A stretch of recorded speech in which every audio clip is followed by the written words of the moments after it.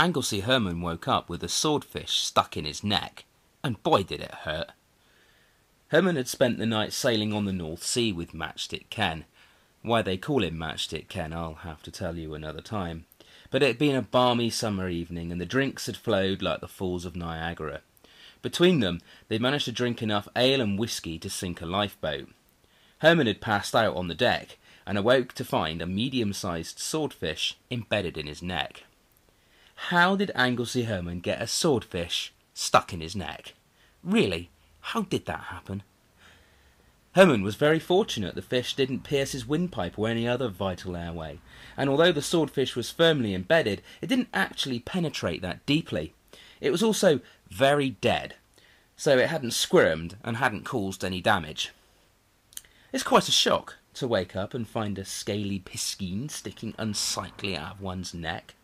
Herman very carefully removed the creature, and the wound then bled quite considerably. But Herman, no stranger to flesh wounds, staunched the blood and glued the wound shut. Funnily enough, the question of how the fish came to be stuck in his neck didn't pique Anglesey Herman's interest in the slightest. What did pique his interest, however, was the fact that he and Matchstick Ken now had something pretty decent to cook for breakfast. In fact, getting a swordfish in the neck had been quite a stroke of luck, because without it, Anglesey Herman didn't have much of a choice when it came to breakfast.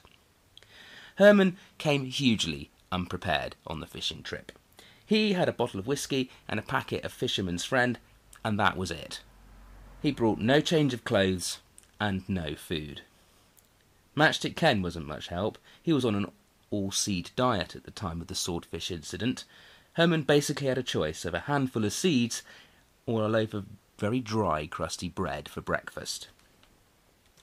The issue over what to eat for breakfast must have bothered Anglesey Herman quite a lot. As he slept out on the deck between the stars and the deep blue sea, Herman dreamt that he had a couple of tasty-looking kippers and was frying them in their own juice.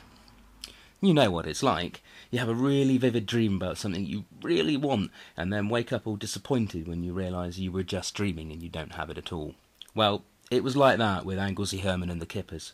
So, as it turned out, the swordfish in his neck was a bit of a gift from the gods, really. So, Herman fried the swordfish, and it was delicious with a bit of crusty bread.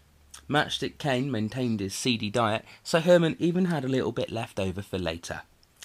And to this day, Anglesey Herman likes nothing better than a swordfish breakfast after a night on the piss.